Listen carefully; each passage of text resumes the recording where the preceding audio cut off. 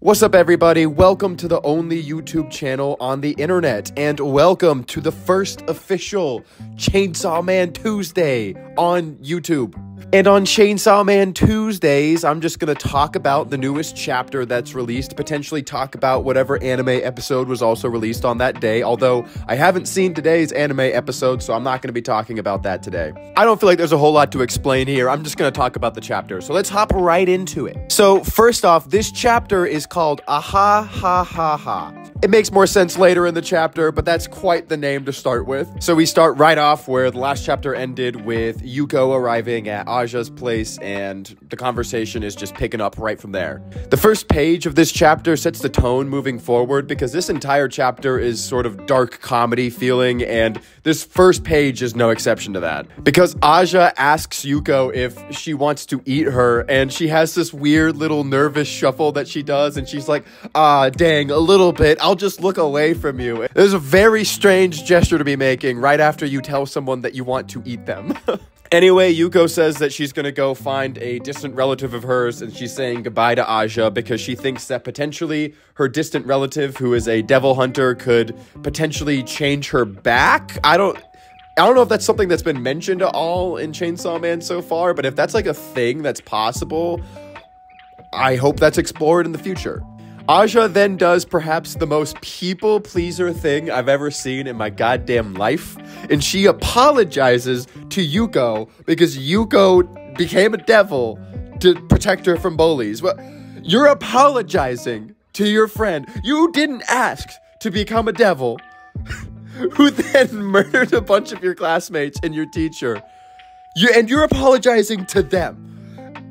Come on, Aja, what are you doing? But Yuko says, nah, that's not true. I kind of wanted to be like Chainsaw Man. It's my own fault. And then she sort of explains that this whole time she had ulterior motives because everything she was doing was to try and make a friend out of Aja, which is pretty sad. And I think that that's part of the reason that Aja, at first reciprocated, is that they were both friendless and neither of them seemed to understand that they just wanted the same thing. And Aja's having none of it. She doesn't want to hear Yuko talking down to herself. She doesn't want to hear any of that. So she kind of like grabs her tail tentacle thing. I don't know what to call it. I also think that this part of the conversation is super interesting because Yuko says that she's hearing like other people's thoughts and it's like drowning out her own, and she doesn't even know what she really thinks anymore. And her whole storyline has already been super dark, but that's just like, it makes it a little more disturbing that like she doesn't even really know like what she thinks anymore.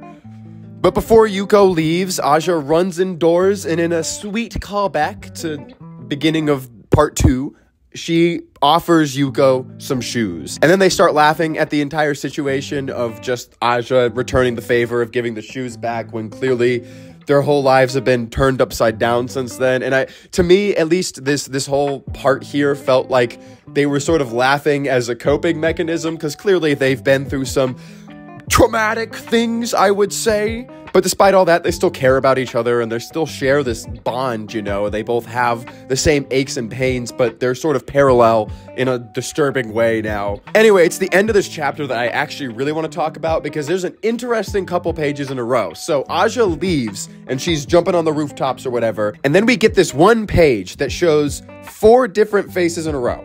And at first glance, it looks like they're all asleep in their own beds, or they're just resting. And this is important because, to me, this paneling here suggests that this is all happening parallel. This is all happening at the same time. All 4 of these characters have their heads resting and wherever they're at the same time, because the panels line up in that way to suggest that, right? But then on the next page, we see that Yuko has been fucking decapitated, and her body is being held up by the silhouette of someone that looks exactly like Chainsaw Man. Is it Chainsaw Man? We don't know. Yuko herself is even asking, Chainsaw Man? With a question mark? And the reason that I think, I don't know what it could be. I don't know if there's somehow an imposter or what. Maybe it is just Denji. I don't know, but the paneling on the page previous makes me question it, because unless we're being purposely misled, that seems like Denji is still in bed. Maybe I'm just going full tinfoil hat here, but it feels purposeful to me that it was drawn and presented that way. I guess we'll see if I'm totally wrong about that and just grasping for straws. I don't know, but I thought that was an interesting couple pages to end the chapter on. I also think that the little square with Denji's face in it is important because it shows him sleeping with Nayuta and his dogs and everything. It's just pretty wholesome little square, and then the juxtaposition of the next page where he seemingly has decapitated and is holding up the body, the lifeless corpse of this devil. It seems purposeful. I feel like that's gotta be something.